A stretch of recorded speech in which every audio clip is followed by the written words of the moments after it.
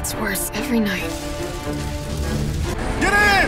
I can't stop them all! You gotta get out of there! You guys are the ones who caused all of this! No, wait! Oh, come on.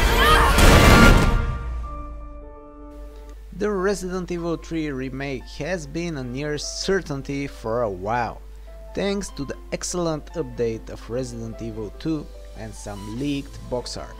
And on Tuesday, Capcom officially revealed the game with a chilling trailer during Sony's State of Play livestream.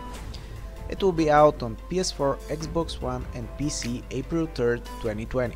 The trailer fakes us out by showing footage from the second game's remake, then rolling back the clock to reflect that Resident Evil 3 actually takes place 24 hours before those events. We see through Jill Valentine's eyes as deadly bioweapon Nemesis stalks her from the hose of a burning building to the zombie-infested streets of Raccoon City. Despite the initial first-person viewpoint in the trailer mirroring Resident Evil 7, the game will be third-person like the remake of 2. Resident Evil 3 Nemesis originally launched back in 1999 and quickly became a series favorite thanks to the change in gameplay and new mechanics. Following everyone's beloved Jill Valentine, the game is an absolute staple of the survival horror genre that completely deserves the remake.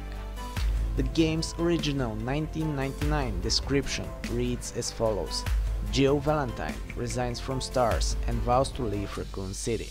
She suddenly finds herself trapped by hordes of flesh-eating zombies, hideous mutants, and a relentless new nemesis. Along with Resident Evil 3, you'll get co-op multiplayer game called Resident Evil Resistance, an intense 4 vs 1 survival game that had a public beta test earlier this year.